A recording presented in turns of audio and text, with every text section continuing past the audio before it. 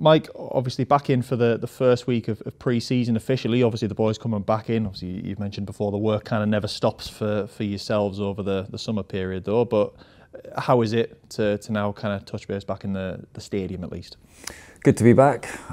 Second day, we've had 2 really good days, straight in at the deep end, getting all of our principles and concepts across to the lads and as much information as we can, but also, you know, trying to manage their load, integrate back in, but hit them hard, which we have done, and it's been really good.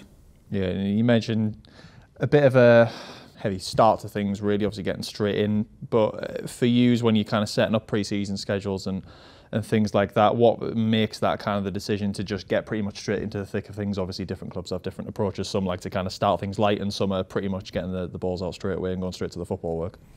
Yeah, the fact is that the boys come back in really good condition. Obviously they've had an off-season programme we've set and they've got targets to hit, and they've all come back in, like I say, very fit and ready to go. So that really helps us just to get back straight into the football, get the balls out, get the joints and mobilities moving in the football-related movements. And yeah, we've been straight in with 11v11s and, like I say, getting the principles and concepts. We've obviously made a few signings, a few new faces, and they've integrated really well. And the lads, obviously from last season, understand what we expect, but we want to build, we want to improve, and that's what we've been focused on. Yeah, and you mentioned the new signings, obviously a few that are completely new to the club, but a few familiar faces from kind of last season, whether that's loans turning into permanence or contracts just being extended past the end of the season. Obviously Ed Francis, Callum Whelan and Stephen Wern, the main sort of 3 who came in towards the back end of last season, played an important part in keeping the club up ultimately towards the end of the season. I mean, were there kind of conversations going on before the season finished, or was it pretty much a thing of as soon as the season had kind of finished, you knew that those 3 were types of players that you were going to want to be bringing back in? Yeah, I think when they came in, straight away you can see their quality. And again, like we've said, you know, recruitment never ends. You're always looking to improve. And obviously, straight away we knew those were players. Even before they came in, we know the quality that they possessed.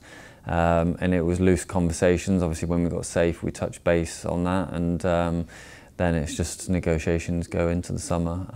And yeah, we're really happy that we've been able to nail them down and get them on board, and it's really adding to the direction we're heading in.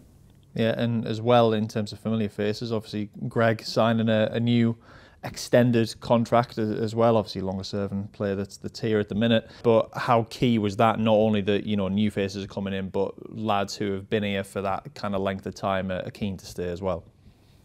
I think he embodies everything that we do here. You know, he's longest serving. I think he wants to take the Mr. Gateshead title off Clarkey. So, but yeah, everything about him is a humble, hard-working approach. His honesty. You know, as a captain, he takes on criticism and he drives and he leads by example. And yeah, we're delighted because he's a hell of a player. So we know obviously there's going to be the teams that were interested and that are interested. I know he's turned down opportunities to leave in the past, and that's how committed he is. So delighted to extend his contract. Touching on the new arrivals, obviously 3 completely new faces coming into the fold. Obviously someone who's experienced the division recently in Regan Booty, coming in, obviously played against you last season for Maidstone, and someone who, despite obviously Maidstone having a bit of a tough season as a team, was someone who stats wise was ranking quite highly towards the top end of the league in a lot of kind of forward passing statistics and things like that. So I mean, what was it that you saw in him that made you want to bring him in, and also as well, how pleasing is it to get him in, because no doubt he'll have had other suitors elsewhere around the division? Yeah, we identified him when we played against him as being one of their threats. Say he's got a wonderful left foot, and you could see that he was very comfortable playing in tight spaces as well. His range of passing is something that we identified, and yeah, like you say, he knows the level. He had a really good season in a difficult situation, which is good for the individual, and we wanted to get as much of our business as we could done early doors, because we know obviously our targets are, there's going to be more than us after them. So yeah, delighted again to get him in. I think he's a really good addition, and someone that's fitted in as a personality. I think he's got an eye for the coaching as well, so it's really good to understand that. He's got that football intelligence, and he can help to relay the message into the group as well. And as well on the sort of signings front, touching on Jordan Hunter at South Shields, obviously off the back of winning the Northern Premier League title with them last season, stepping up a couple of divisions to come here. Now obviously another player that kind of fits into the mould really in terms of being quite a young, energetic player who's wanting to improve, wanting to kind of make that step up. And how is he going to kind of fit into the system as a whole? He fits the profile because he's young and he's hungry, and he really wants to learn. You can see he's ambitious, and in his mentality, his mindset, his approach, he's probably the fittest lad in the group, or at least up there. And yeah, like I say, he knows the area. He's obviously had success last season, and we did as much due diligence as we can, and everything just came back as yeah, he's an exceptional player. He's got a high ceiling. So again, we were eager to speak to him, and he would have had interest from other parties, but glad to get that done, because I think he's going to be someone that's going to excite the fans and give us a different dimension as well, give us an outlet. I think he will drift past players, and his delivery into the box will be good, and hopefully he can contribute on the goals front as well. And speaking of goals, obviously in addition at the top end of the pitch as well, in Aidan coming from Birtley, just around the corner really, but a different one in that, you know, hasn't played as high up as the other two perhaps, but the amount of goals I suppose he scored in the Northern League last season is pretty difficult to ignore when you are around the area. But as well for that, how often I suppose are you kind of looking around those sort of lower levels around the area? Obviously Bustard's got an extensive kind of contact book of the kind of non-league region as well, but on him specifically as well, what is it that you've kind of seen in him that makes you feel like he's someone who isn't just going to score goals in the Northern League but has the potential to make that step up and do the same at this level as well?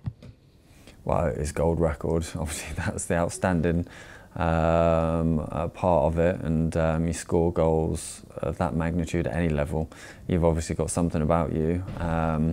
And yeah, Busty spoke to a few people, and yeah, said like he's got something about him, and obviously it's a big step, it's a big jump. But he came in to train, and we sat and we chatted about it, and he's got all of the enthusiasm and desire, and you can see he's a great lad, fitted straight in with the group, which is a massive area that we look at in terms of the personality and the blueprint in character. But yeah, physically, he's been working incredibly hard in the off season, and when he trained with us, you could just see he's got a really natural eye for goal. One of the most comfortable in front of goal I've seen so far. So like I said, there's a lot of work for him to do. He knows that. He's hungry. He's mentioned a few times he's just desperate to come in and get started. Might take him a while to get up to speed in terms of full time and the standard, but he's come in and he's fit straight in, and like I say, he's somebody that he's got a footballing brain as well. So yeah, I'm excited for him. On the sort of side of bringing lads in, obviously you've had quite a bit of business, as we've touched on, done quite early on after the season finished. Obviously you had a bit of a later finish than most teams in the division, but as well, has it been any different in terms of the process of bringing players in this season? Has it been any easier, given that, you know, when you compare it to last season, perhaps obviously you're stepping up to the National League, players at the level might have kind of looked and wondered if things didn't go your way at the start, whether things would kind of change in play styles and stuff like that. But now that they've had a full season, knowing what Gateshead are about, knowing what they're going to get into if they join the club, has that made things any easier on your part and Bustard's part in terms of getting players through the door?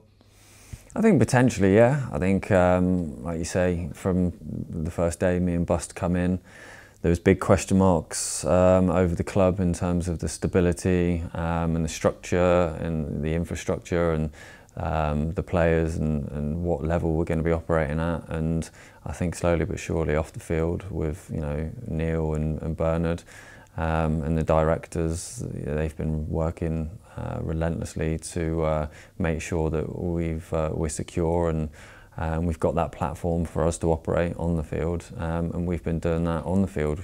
We've been trying to improve every season. Obviously you could see how the different groups have evolved from the first group that we had in, and the turnover of players, but every season we're developing and I think off the back of winning the National League North, we knew it was always going to be a difficult season, but I think the brand of football we play has really caught the eye of a lot of lads, and it really attracts them. And for us, it's about developing that and making sure that it's not just a Gateshead team that are happy to be in the National League. It's someone that is a force, and we're improving and on every front. And I think that does help with the recruitment, because obviously playing against lads, we're identifying them. They're essentially getting a feel with how we are, who we are, what type of attitudes we've got, and how hard we work, and the structure, and how difficult it is to play against. And I think that works in our favour when we try and attract those players. Yeah, and in terms of stepping into obviously a second consecutive season at the level now, obviously last season coming off the back of a sort of higher win in the league, but in uncharted territory in a sense, coming into a new division for a lot of the boys in the team. Do you feel better prepared at all, perhaps, this time around? I think because we've got the recruitment done, and the sense and the lessons that we learnt from last year, it gives you that feeling. But I think that just goes season on season. I think regardless of the outcome, another year of experience and learning stands you in good stead, because ultimately we're growing and we're improving. So yeah, like I say, we're looking forward to it. We've experienced a year at the level. We've managed to recruit really well. It's going to be incredibly competitive, and hopefully that will drive the standard up. It's going to be plenty of headaches for me, but that's why I'm here. That's what I want. They're good headaches, and yeah, we're looking forward to it. Yeah, and in terms of the potential of obviously more players coming through the door, obviously one that everyone's kind of speaking about at the minute on social media wise at the minute is the sort of goalkeeping situation. Obviously I think everyone's forgetting there's already one goalkeeper here in Rob, although he hasn't played a game last season. He's very much still around the place, but what's the sort of situation on that front? Obviously in the past he's have explored loans quite a few times from a higher level, and on different occasions have had sort of a permanent fixture goalkeeper wise. But how are you looking at things at the minute? Obviously it's a very specific type of goalkeeper, I suppose, that you need to kind of play in your team. Yes, yeah, precisely. I think, like you say, Monty's moved on, and he was phenomenal for us. What a great guy. I wish him all the best and everything he's done for the club. Rob, yeah, he's here, and he's been training. He's been in and around it now for a while, and he'll be there if we need him and be called upon. But can't really divulge too much. We've got our targets, and we're working very hard to get somebody through the door, which we've identified. But it's a matter of time, and hopefully, it'll be sooner rather than later.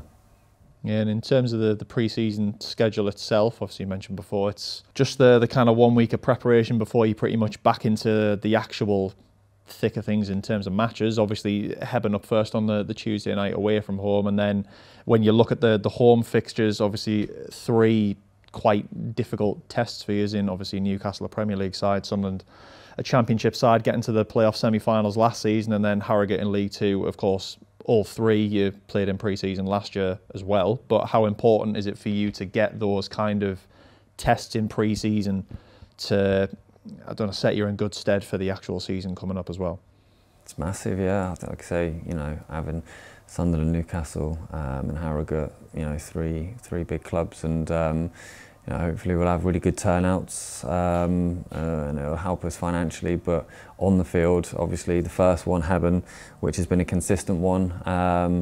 We're breeding blood in the lads into the concepts and the principles, but ultimately it's about the 45 minutes and getting it inside your legs. We can run as much as we want around the track and on the training field, but it's games that really where we improve our fitness. But yeah, we want the biggest test we can. We'll test ourselves. The lads, they'll be thriving at playing Sunderland and Newcastle again in front of a really healthy crowd. And yeah, we want to go toe to toe, and the way we're going to approach the league, we want to approach these games. There's no difference about it. It's 11v11, and we're excited to play against the best players in the world, and to really put ourselves under pressure and make sure that we are courageous and we do what we want to do and play the way we want to play. Yeah, and focusing on the Sunderland and Newcastle games in particular, really obviously two high quality opponents in terms of there being a bit of a gap in terms of kind of, you know, the league pyramid between yourselves and those two, obviously. But whenever supporters and managers and things look at pre-season beforehand, it's always a bit of a debate of how much do the results play into things versus just gaining the fitness. But what's the sort of focus on those two in particular? Are you looking to try and kind of go a bit toe-to-toe and test yourselves on the ability front, or is just that building fitness against, you know, opponents who not only are the high quality, you know, some of the fittest around as well? Is it a bit of a two-pronged front on that, really? Well, no, not really. I feel as though the objective is to narrow down our principles and our concepts, and if we're executing those principles the way we want it, then the fitness will come. So obviously it's pre-season and we've got to increase and maximise their aerobic and anaerobic capacities, but it's about making sure that the first game of the season is the most important and everybody's as well versed and drilled, detail orientated as they can, and that's what these games are for. Obviously testing yourself against the best players in the world, there's no better way of doing it. You're going to be under huge pressure and scrutiny with the crowds, but that's exactly why we do it. We want as much pressure as we can. It's a privilege. So it's about making sure that tactically, physically, mentally, we're in the best preparation for the first game, and it starts in the pre-season friendlies. Yeah, and on an individual front for yourself, sort of playing wise, obviously still played a handful of games last season. Is it still kind of operating under the same sort of plan this season that, you know, you're there if needed? Obviously you did get an injury towards the back end of last season as well, so I suppose how are you faring with that at the minute? Yeah, still without cruciate, so nothing's changed on that front. But yeah, no, like you know, functional, fully happy and healthy. So my focus is going to be mainly on the managing. But whilst I've got some boots and shin pads, and yeah, always available for selection.